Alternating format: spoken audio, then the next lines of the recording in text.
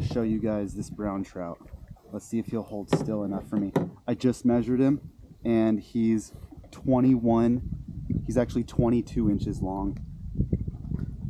22 inches, you guys. Just a spectacular brute. 22 inches. Going back in the water, guys. We're going to get a release of him right here. 22 inches. That's 3.5 inches bigger. He's a monster. Going in. Thank you, brother. See ya. Oh, 22 inches.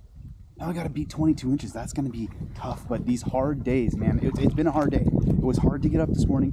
It was hard to come out here.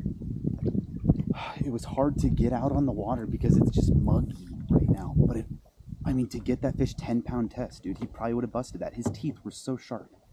So sharp.